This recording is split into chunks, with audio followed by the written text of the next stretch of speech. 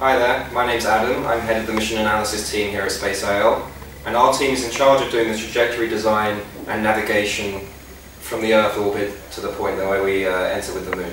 So today I'm going to show you a little bit of information about the orbits that we've designed and how much fuel that we use up at each different stage of the mission.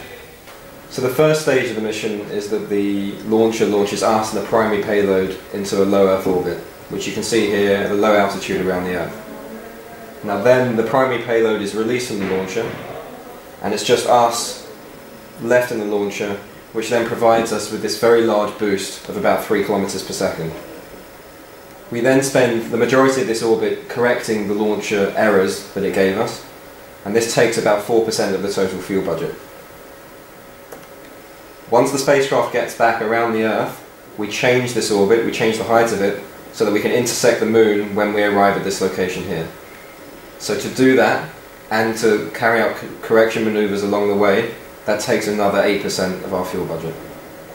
Once we arrive at the Moon, we have to perform a maneuver to capture with it in its gravitational field, and then a few more maneuvers to get into an orbit around it.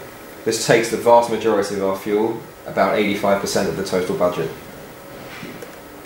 Once we get to the desired height of 15 kilometers above the Moon's surface, this is when the landing begins.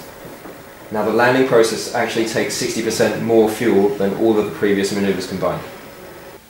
So that was an explanation of our trajectory and how we get to the Moon. I hope you enjoyed it, and please tune in to our next video.